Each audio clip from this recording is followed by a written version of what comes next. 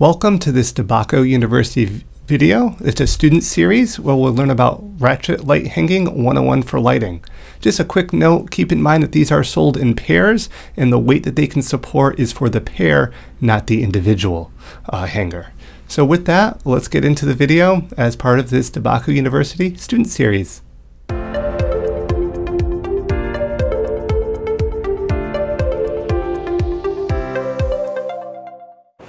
This is our ratchet strap 101 for lighting.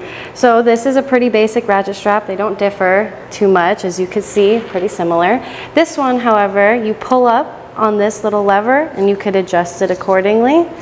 You would hang it up by this clip onto whatever structure you have available, ready to hang your lights. For this one, it's a little different but simpler, where you just press this button and adjust accordingly based to what you need.